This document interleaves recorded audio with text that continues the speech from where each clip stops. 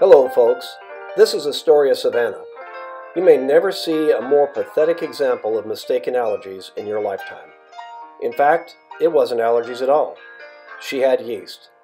She had been back and forth to the vet 3 times for the same recurring ear infection, and each time given a round of antibiotics, only to have the same problem return again. This may sound familiar to you, as many people are suffering the same thing with their dogs. Finally, her parents had had enough, and they knew they had to get to the root of the problem for Savannah to have a chance to recover. They went online and found Nzymes.com and started Savannah on our Healthy Skin program.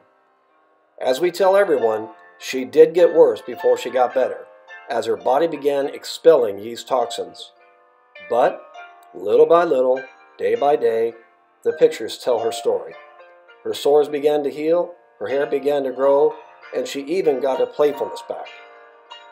You can read Savannah's full story by clicking in the link below.